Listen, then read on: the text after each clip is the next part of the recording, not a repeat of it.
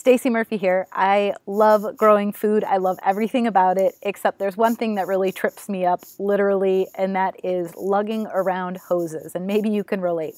I hate how they get stuck on things when you're dragging them across the ground. I hate how they kink. I hate coiling them back up when I'm done with them.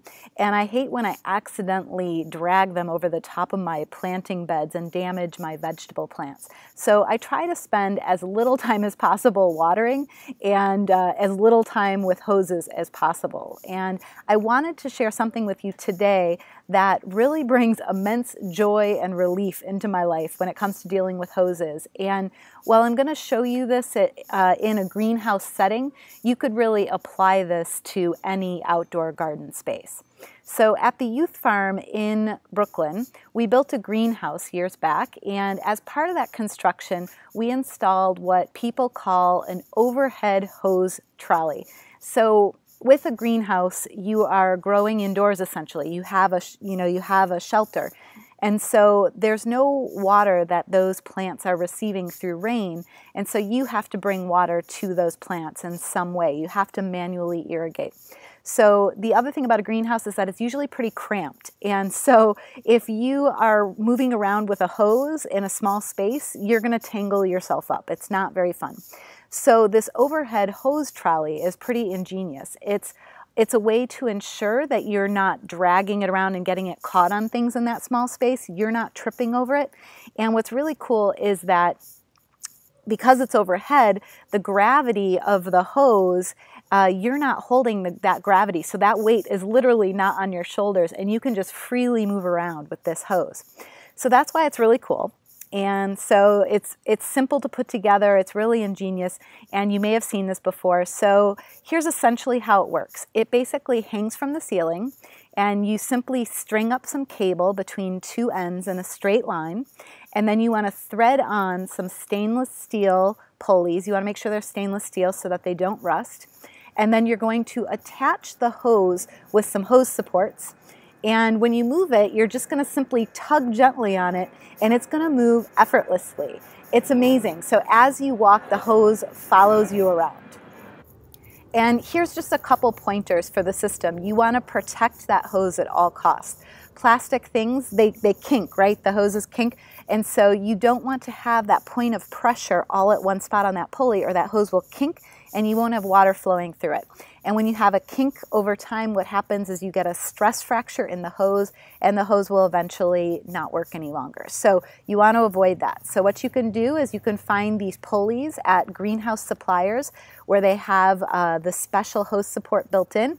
Or if you're a do-it-yourself kind of person, what you can do is you can take anything that is fairly rigid but still a little soft and somewhat arched. And so it could be an old hose that you cut and slice in half, or it could be some sort of rubber tire that you cut in half, and you use that as a hose support to make a nice arch for that hose so that it doesn't kink up and you don't provide stress on that one point. Also, you want to make sure that the cable stays taut. So you want to check it from time to time, make sure it's not sagging, and you're going to retighten it if necessary over time, because it happens over time that the weight of the hose will loosen that line. You'll have a little bit of slack and you want to retighten it. So that's why you want to use a turnbuckle at the end so you can keep retightening if necessary. And then you want to tie those ends to something very secure. I shouldn't have to say this, but I'm going to say it. So, you know, this hose, it's heavy, so you want to make sure you tie it to something strong that's not going anywhere. So you might tie it up to an old oak tree or to a building, things that aren't moving. You don't want to tie this up to a sapling or to a bush, something that's really moving around. And you want to think about the weight of the hose and the wand that you're going to put on this thing, and that's what you need to support with this line in between these two objects. So these two objects have to hold that amount of weight. And a question that I get a lot is, how big can this system really go? So I don't think that You could go beyond 20 feet wide. You know, if you have the cable running down the middle of an area, you might be able to go 10 feet on either side with the wand to water. But anything bigger than that, and you're going to be stretching the hose, and it's going to be inefficient, and it's not going to work very well. So I would say a system that's 20 feet wide would work really well. And then in terms of length, you can go as long as you want. You can go hundreds of feet if you like.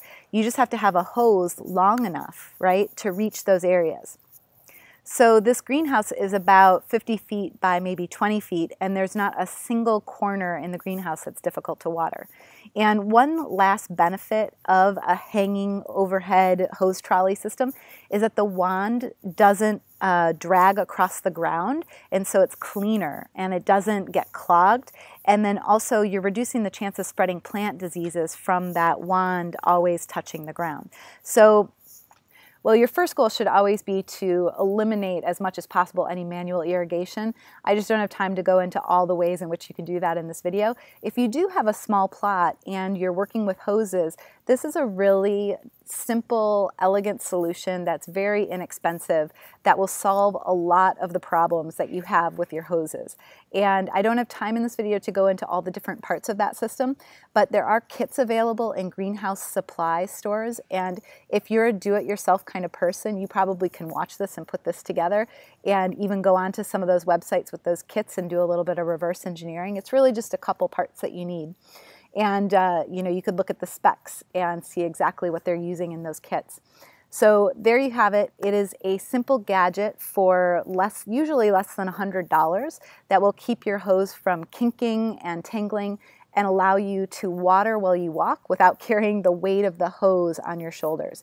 And you're also not worrying that the hose is going to damage your plants. So get the water where you want it, fast and easy. That's the goal. That's what this does. Here's your next big tip.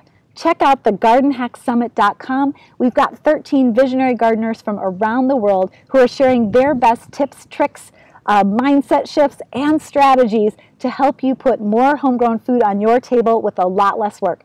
We have, I think, over 200 years of experience gardening that we're going to download to you, and that is a fabulous hack right there, is to inherit the wisdom of those that have done this before you so that you can short circuit all that learning and just make everything a whole lot easier in your garden. All right? We'd love to see you there. Register at gardenhacksummit.com.